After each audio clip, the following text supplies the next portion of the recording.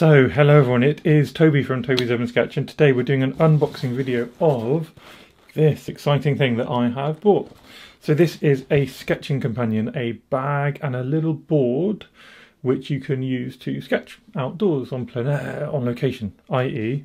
urban sketch, which is great.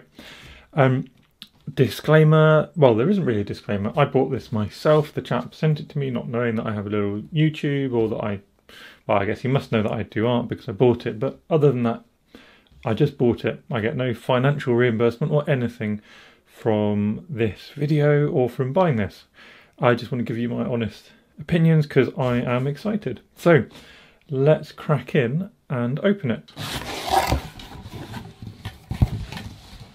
Okay, so what we've got is a few little goodies which are extra. So nice postcard, and this is from Ian, who's the one I was communicating with on email, saying thank you very much, basically. So really lovely touch, a nice personal touch, makes everyone feel good, doesn't it?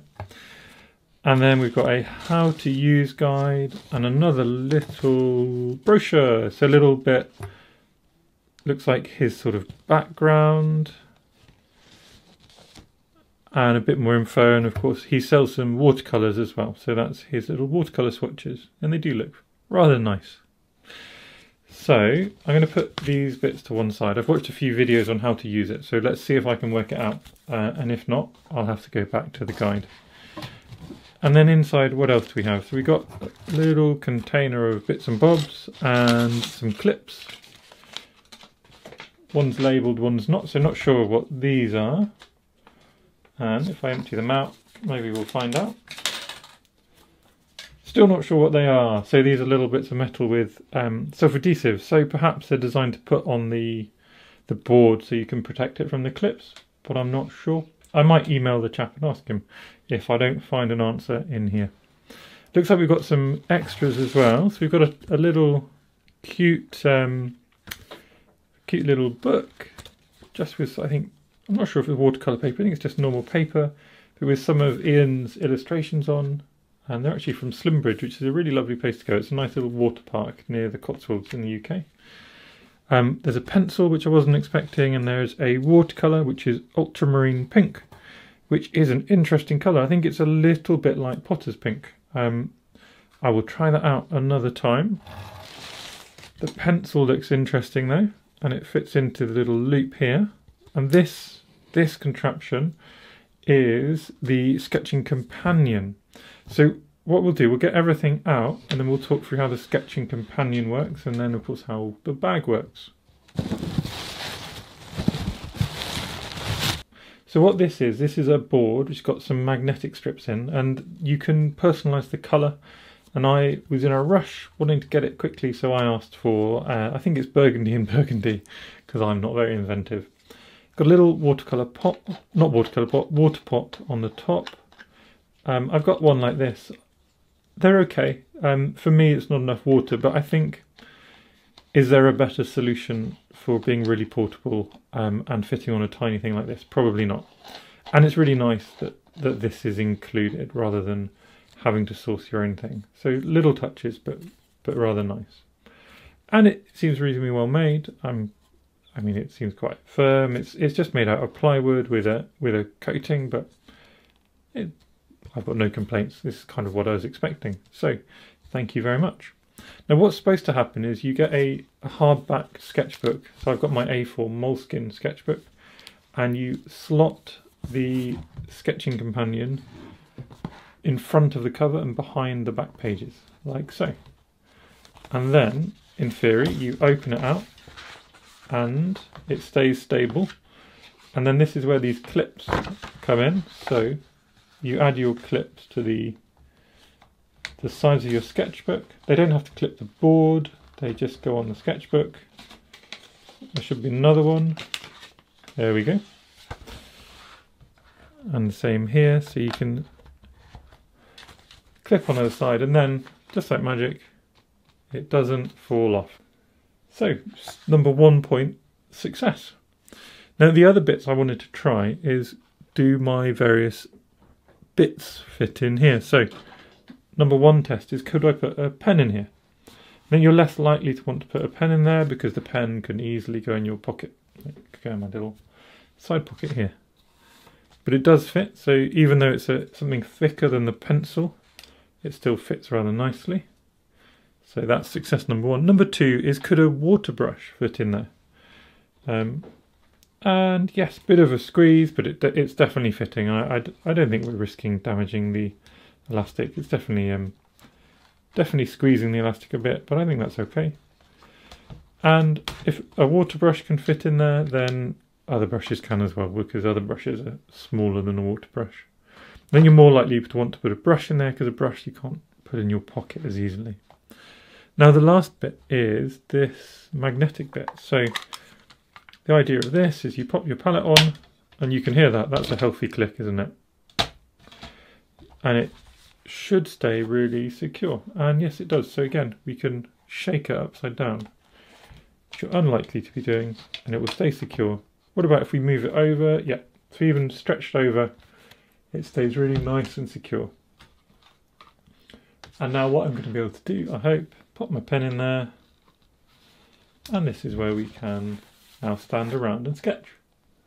So I would call this successful so far. So first impressions of this sketching board is it does do basically exactly what it says on the tin. So I'm going to be able to sketch rather nicely, rather easily, and use this little sketching board while stood up with a hard-backed and at least A5 sized sketching book.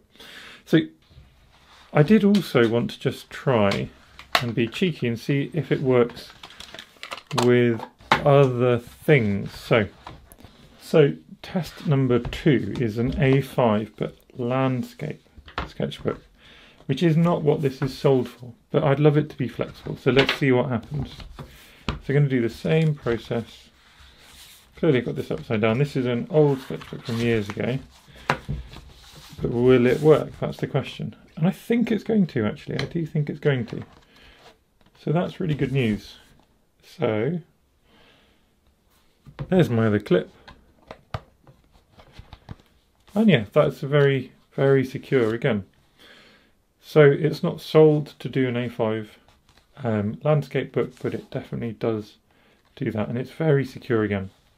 So the next thing to have a look at, having tested this in every way I can think, is the bag itself. So let's have a little closer look. So the bag has got lots of Velcro on the front. It's got these little Velcro closures as well as a zip. So that looks like it's going to be very secure. It's got lots of attachment points, so you can clip all sorts onto it, or you can clip it to all sorts of things. So if you look from the front, it looks like that with these little closures. On the back, it's got a couple of loops. You could easily put a shoulder strap on, or you could, assume, attach it to a bag via some bungee or something. And all of these little clips, again, just mean it can easily clip to things. And I think they are removable, so you can unclip them, pull them out. That means you can move them, or you can replace it with something else, or whatever else. Really, it seems very flexible. The material itself is quite heavy duty. I think it's just sort of bog standard nylon, but it seems perfectly good.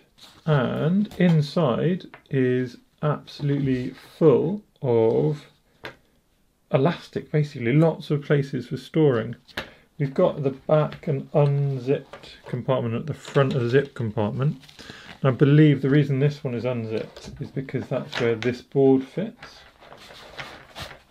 And that looks to be right, because it fits perfectly in there with the water thing just nipping its nose above. Then we've got all this other area to store things. I suspect that your sketchbooks, this one's designed for A5 rather. So the A5 doesn't fit in the zip pocket. It doesn't really fit behind there. So the sketchbook has to go in the middle when you've finished filling things up. But let's just see how much stuff we can fit in here and what size we can fit in. So what I've done is I have emptied out my normal sketching container, and we'll see if all of this stuff can easily fit inside. What we've got is we've got lots of loops at the front here, and behind them we've got other loops. So we've got little loops on big loops. And then let's see, so these are a bit longer, so I'd be interested to see if they also fit really easily.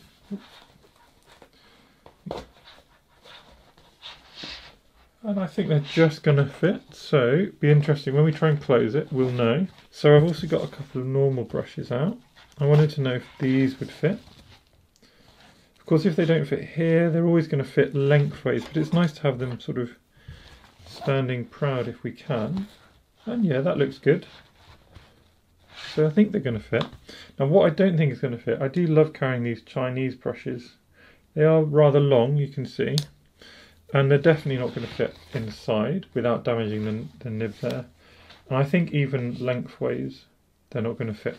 We are left with a little bit of extra space though, so let's see, our watercolours can probably fit behind one of these. But if they go behind there, they're going to be magnetised here, which is going to be annoying to get them in and out.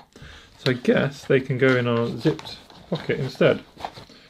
We've got this bungee, and I just want to test it because I think what it's for is when you're carrying it, if you want to have it upright, instead of it just flopping, I think if you tighten this bungee a bit, so I imagine that's what it's for, so that you can have this attached to yourself, your front or your bag, and you can have it so it never opens too much, never just flops open and you lose everything.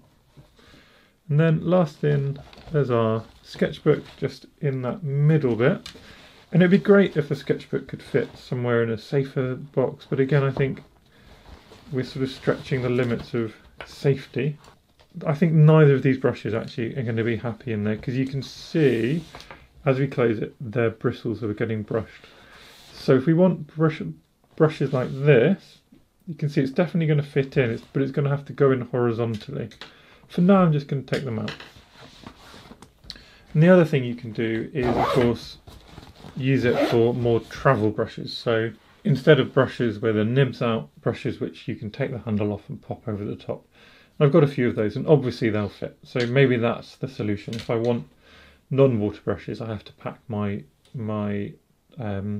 travel brushes rather than try and carry around my normal brushes. But there you go, it's all looking rather neat, isn't it? A couple of brushes didn't fit, otherwise everything did. And you can see it's really going to be quite an easy thing to carry around.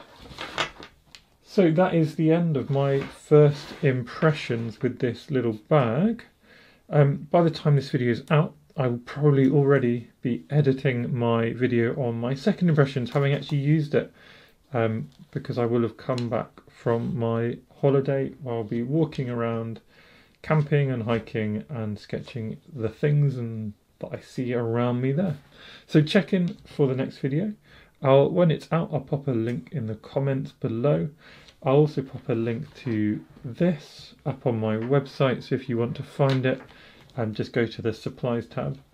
And like I said, this is something I just bought off my own back. The chap who owns it doesn't know, isn't paying me anything, so honest first impressions here, and I look forward to giving you my honest second impressions. Look, here's a bit which needs to touch.